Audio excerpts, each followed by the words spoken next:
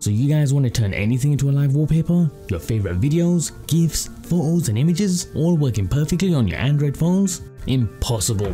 Well, impossible to keep them all in one video, that is. So consider this your menu screen. You want to turn a video into your phone's backdrop? I got you guys. Set a funny animated GIF into a wallpaper? Again, done.